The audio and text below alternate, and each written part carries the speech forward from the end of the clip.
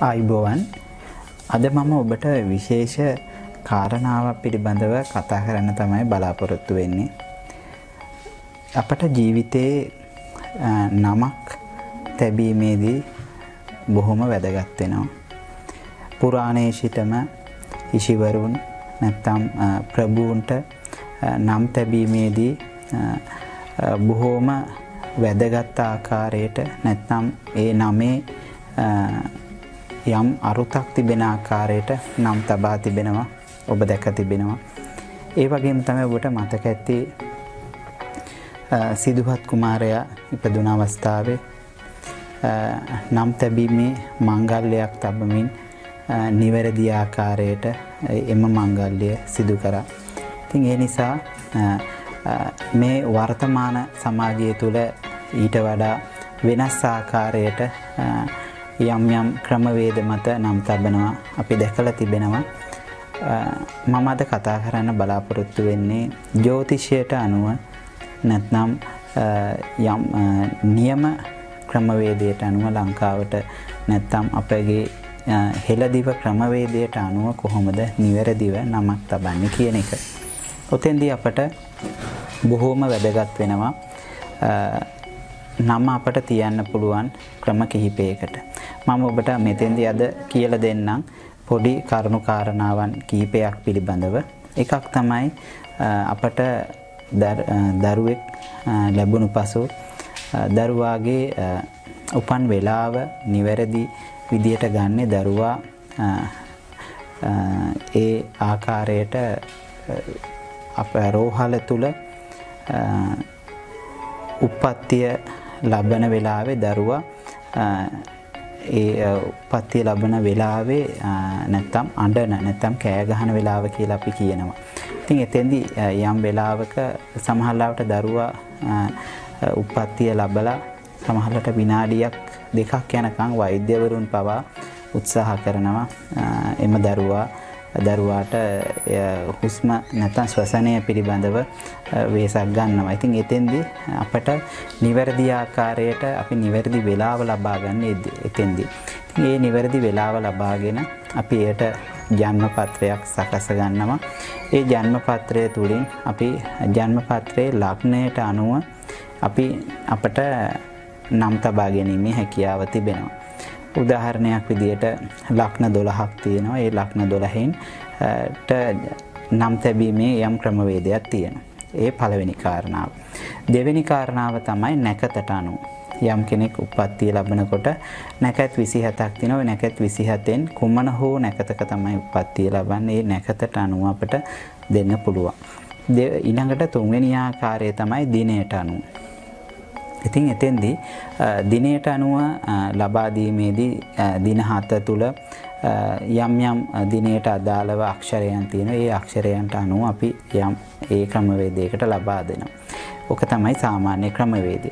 සමහර අවස්ථාවන් දැන් මම බොහෝ නාමයන් ලබා දීමේදී මීටත් වඩා එහා ගියපු ගැඹුරු સિદ્ધාන්තයකට නැත්තම් පාරම්පරික ක්‍රමවේදයකට තමයි මම නාමයන් ලබා දෙන්නේ. ඒ නාමයන් 100% නිවැරදි ආකාරයට ලබා දෙන්න මම නිතරම උත්සාහ කරනවා. ඒ වගේම ඒක වග බලා ගන්නවා. ඔබට මේ නාමයන් ලබා ගැනීමේදී මම නාමයන් ලබා දීමේදී මම සිදු කරන්නේ බොහෝ දුරට මීට එහා ගියපු මෛත්‍රී පරම මෛත්‍රී නැත්නම් සම්පත් නැකතකට අදාළව වෙන ආකාරයට දරුවාට ඒ නාමයන් ලබා දීම. ඉතින් එතෙන්දී ඇයි අපි මේ සම්පත් නැකතකට නැත්නම් මෛත්‍රී පරම මෛත්‍රී නැකතකට නාමයන් ලබා දෙන්නේ? ඔබ දන්නවා සමාජයේ විවිධ පුද්ගලයන් සිටිනවා.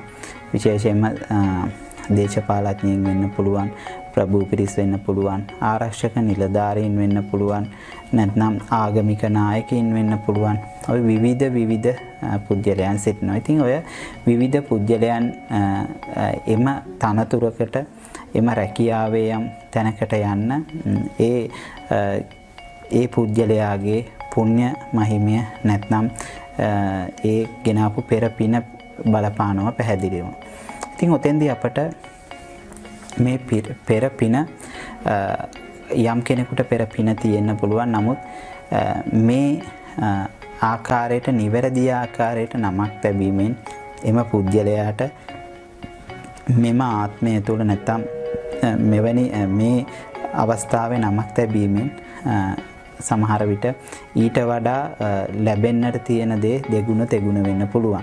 අපි කියන්නේ උදාහරණයක් විදියට රජෙක් වෙන්න නම් සුදුසු නාමයන් සුදුසු අක්ෂරයන් යොදා ගන්න ක්‍රමවේද තියෙනවා. ඉතින් ඒක නිසා මම ඔබගෙන් ඉල්ලන්නේ ඔබගේ බලාපොරොත්තුව ඕනම තාත්තා කෙනෙක්ගේ මවකගේ සෑම කෙනෙක්ගෙම බලාපොරොත්තු වෙන්නේ තමන්ගේ දරුවාට නිවැරදි ආකාරයට නමක් තබලා ඒ දරුවා උසස් තැනකට නැත්නම් සමාජයේ යහපත් අයුරින් ජීවත් වෙනවා දකින්න. ඉතින් එතෙන්දී ඒ යහපත් අයුරින් ජීවත් වෙනවා දකින්න නම් අපට සමහර අවස්ථාවන් වල ඒ දරුවාගේ නාමය පවා බලපාන වෙලාවන් තියෙනවා. උදාහරණයක් විදියට ඔබ දැකලා තියෙන ප්‍රබල දේශපාලඥයින්ගේ පවා සමහර නාමයන් තුල විශේෂ දේවල් දැකලා තියෙනවා අපි. ඒක නාමකරණ විශේෂඥයින් දකිනවා. ඒ වගේම තමයි මෙම නාමයන් ලබා දීමේදී යම් දරුවෙකුට නාමයක් තැබීමේදී අපි සාමාන්‍ය සමාජය තුල දැකලා තියෙනවා. මොකද පුද්ගලිකව මටත් ඒ අත්දැකීම තියෙනවා. සමහර අය යම් අන්තර්ජාලය තුල යම් අකුරු කීපයක් හෝ නැත්නම් තමන් දන්න විදියට අක්ෂර කීපයක් රැගෙන අපෙන් විමසනවා මීට අවශ්‍ය නාමයන් ලබා දෙන්න කියන එක. ඒ නාමයට වඩා යම් දන්න කියන ආකාරයට දන්න කියන කෙනෙක්ගෙන් ඒ දේ සිදු කරගන්න. මොකද සමහර වෙලාවන් වලට අපටත් යම් ගැටලු තත්ත්වයන් එනවා මෙවැනි ආකාරයෙන් නාමයන් ඉල්ලීමේදී. මොකද සමහර අකුරු ඇත්තටම සුබ අකුරු නොවෙනවා. අපිට ඔතන අකුරු ගන්නකොට සමහර අය සුබ අකුරු විදිය සුබ අකුරු අසුබ අකුරු පිළිබඳව දැනීමක් නැතුව ලබා ගන්නවා. නැත්නම් තවත් ක්‍රමවේදයකට බොහෝ අය සිදු කරනවා. ඔවුන්ට නමේ අර්ථයක් ගැන හිතන්නේ නැහැ. ඔවුන් කුමන හෝ ආකාරයකින් නාමයන් ඉල්ලන අවස්ථාවන් තියෙනවා. ඉතින් ඒක නිසා මෙවැනි දේ සිදු කරන්න එපා.